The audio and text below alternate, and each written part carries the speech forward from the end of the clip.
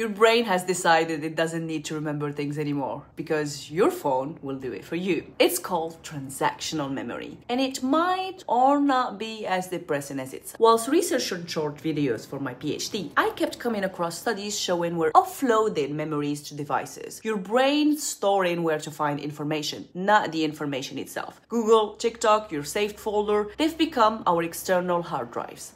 And before you say, so what? Here's the twist. If you don't store it at all, you can't connect it to anything else. Fewer connections, weaker thinking. So this new tool is powerful, but only if you use it right. So if you want to keep your brain from becoming just a search bar, delay the search. Try recalling before Google, even if it's wrong. That struggle strengthens memory pathways. Make fewer connections. Link new info to something you already know, not just the URL. Use it quickly. If you want to learn something, repeat it or apply it in the next hour. Otherwise, it might be gone. Your phone should be a backup brain, not your only brain. Otherwise, the day internet goes down, so will you. Follow for more on how tech affects your brain.